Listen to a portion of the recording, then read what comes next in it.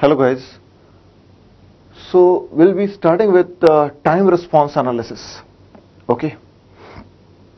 Now, what is time response analysis actually? See, we already dealt with transfer function. Okay, how to derive transfer function, how to derive the input-output relationship and all. Okay, we have seen several ways to find the transfer function. Okay, now this is the in here what we'll do is we'll have a response, that is response analysis with respect to time.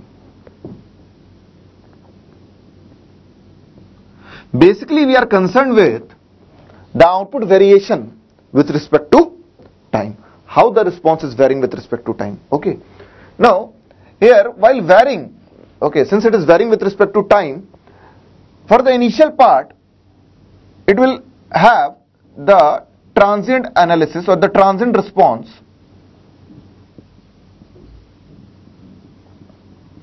Okay, and for the next part it will be having steady state response.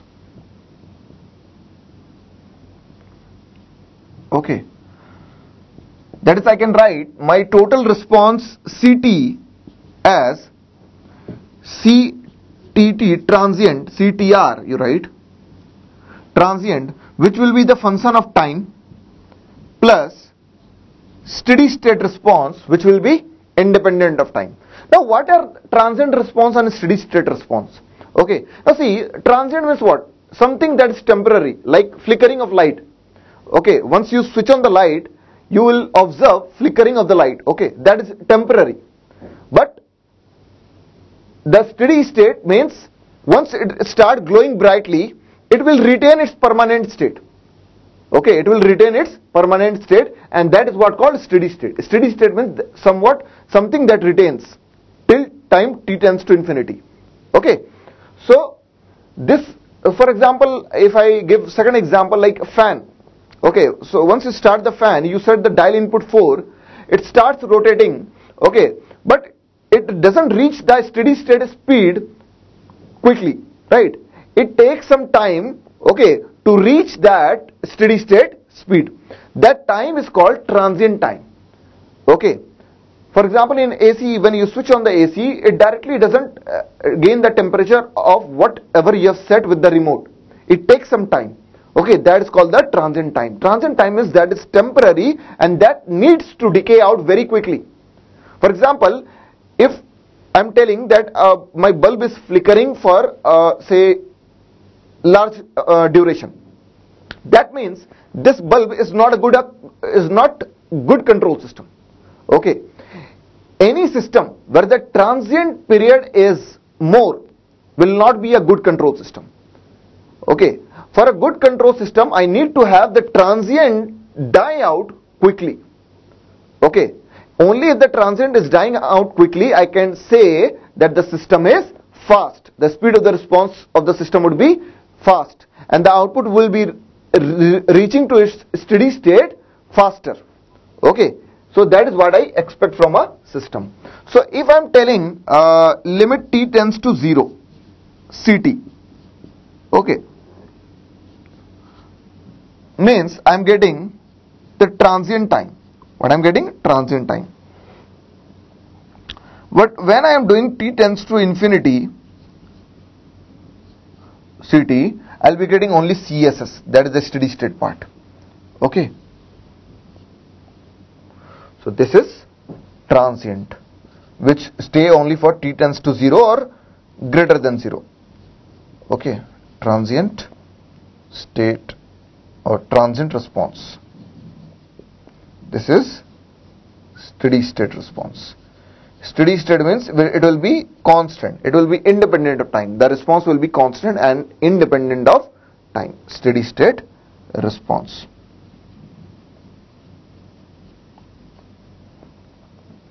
Okay, so let us see a graph and observe how it is having a variation. Okay, so basically here what we are observing is how fast or slow how fast or slow output is varying and reaching to the steady state input that you have set. Steady state input. Got it? Now if I plot a graph of response versus time, you'll see that now the response would have varied proportional to the time, but it is not doing such. What it is doing is it is varying exponentially because it is having a transient response. Okay, so it will vary exponentially, and after some time, okay, it will reach to the steady state. It will reach to the steady state. So it should have varied like this, but it has not varied like this. Okay, that means if I have set my steady state input like this, this is my input, or I can say steady state input, that is constant. Steady state input. Okay. Okay, so this is the graph of response versus time, that is I am doing time response analysis. Now if you see, if it would have increased linearly, the response would have increased linearly with respect to time, it would have reached faster. Okay, but now if you see, it will reach or the rise time, okay, that is the time taken by the response to reach to its steady state input will be somewhat more. Okay, but even after going to steady state, this will be constant, but it will not be equal to steady state input. This was the steady state input and this is steady state output. And the upper one is steady state input. So always there would be some difference in between the steady state input and steady state output, and that occurs at steady state. That is why there is an error that is observed, and that is called a steady state error. That is called a steady state error. So the prior thing is, initially you will be having transient response, that is temporary, okay, that is CTR, and for the next period you will be having steady state response, and you will be doing steady state analysis. For the transient response, you will be doing basically stability analysis. Transient analysis is nothing but stability analysis, because here you will be able to see what is the operating range of frequency for which, what is the operating time for which it is rising and reaching to the steady state. Okay, that is called transient time. Okay, because in the transient time the response has to increase and settle to its final value. The response has to increase and settle to its final value in the initial time, and that is called the transient time. And that is the period where we do the transient response analysis. Okay, so it is basically a stability analysis. Transient analysis is nothing but stability analysis. We get information about bandwidth, TR, and speed of response. Okay, we get these three things from the transient response. But the steady state response analysis is nothing but, it is a error analysis. Error analysis. Now since the error is occurring at steady state, and it is between the input and output, I can say that this error is nothing but steady state error. Okay, so in a particular system, when I am doing time response analysis, I have to cover two times, like one is a transient time, the other is a steady state period. In the prior stage, I have to do transient analysis or the stability analysis, where I'll be knowing how fast or slow my response is settling to the final value. Secondly, we'll be doing steady state analysis, which is called error analysis, that will be estimating the error between the input and output at steady state. I am predicting the error between input or deviation. What is error? Deviation of output and input at steady state. So this is for the estimation of error, and this is for the estimation of bandwidth and TR, rise time. Okay, so this is all about time response analysis. Okay, now we'll be knowing what is the type of the system and what is the order of the system. Okay, I think you got the basic idea of what is transient state, what is steady state, and how I want the transient to decay very quickly. I don't want this stage to be, greater. The lesser the transient time, more stable the system will be. Okay, so that is, the transient should decay very quickly. Okay, the transient amplitude should decay very quickly. Okay, and only if it is decaying, I can say that my region of operation is bounded, and I would say that the system is stable. Okay, now let us discuss about type and order of the system. Now what is type? I already told you guys that type is the number of open loop poles. Okay, the number of open loop poles at the origin. Okay, number of open loop poles at the origin is called the type of the system. Now open loop poles you can find only with the open loop transfer function, right?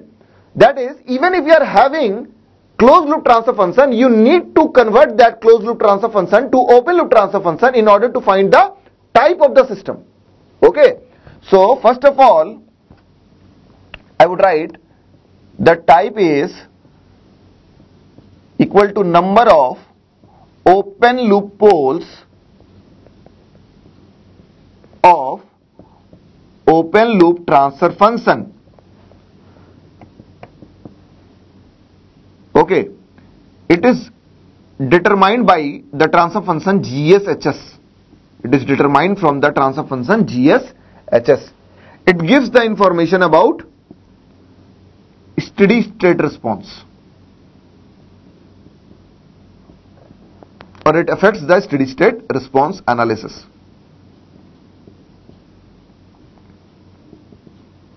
Got it? So whenever you want to find the type,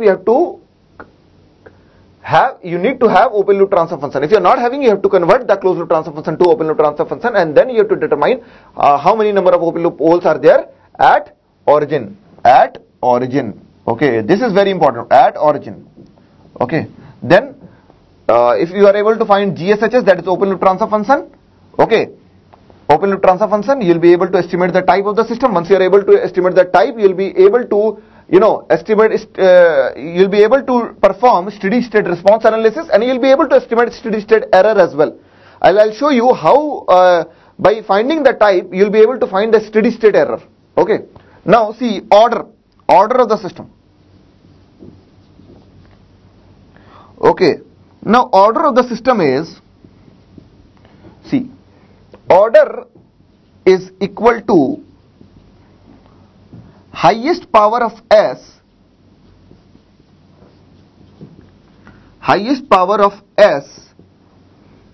in the characteristic polynomial. See, in most of the book you'll find that it has been written that type of the system is highest power of S in the denominator polynomial. Now again they are considering that if that the denominator polynomial will always be greater than the numerator polynomial, but this is not the case. It may be possible that the numerator polynomial is greater than the denominator polynomial. In that case, you have to consider the highest power of S in the numerator polynomial.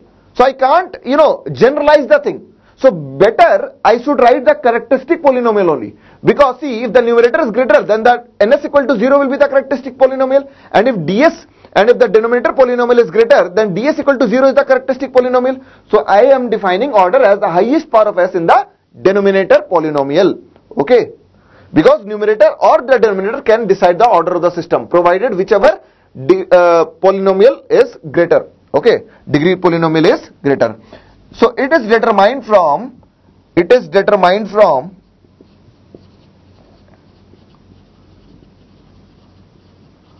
closed loop transfer function. Although open loop transfer function order and closed loop transfer function order, most of the time it will be same. Okay, but anyhow it is determined from closed loop transfer function, and that is nothing but GS by 1 plus GS HS. Okay, and it is order is used to perform transient analysis.